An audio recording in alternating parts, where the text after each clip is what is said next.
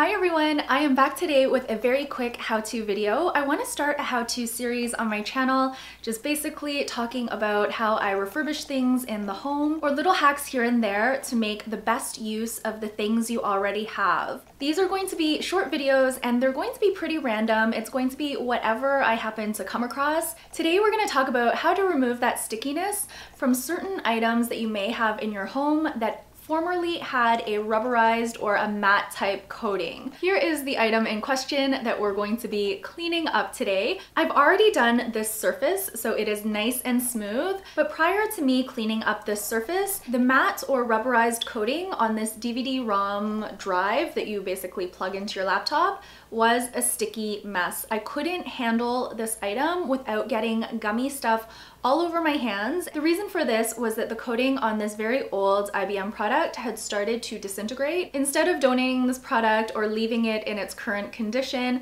I decided to go ahead and try to find a solution. Google came to my rescue and there's actually a very simple solution for this that I'm going to demo in this video. The only things you'll need for this very quick home remedy are rubbing alcohol and a cloth. Pour a little bit of the rubbing alcohol onto a dry cloth and then gently wipe away the gumminess that's on the surface of the item you're trying to clean up. You may need to repeat this several times as the alcohol starts to break down that coating, and then once you're done, you'll be left with this very clean and non-sticky surface. That is going to be it for today's video. I hope you found it helpful. I will see you very soon in another video, a lot more how-to videos coming your way as well. Until then, please take care and bye for now.